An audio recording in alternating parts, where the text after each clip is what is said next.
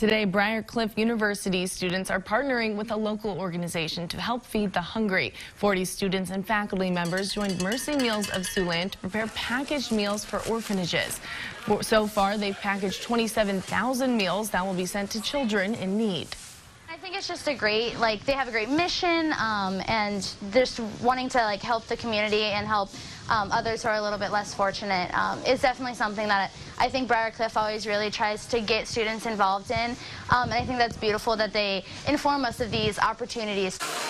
The goal for Mercy Meals of Siouxland is to package at least 3,500 meals just today. Organizers from Briar University say they plan to participate annually in the future.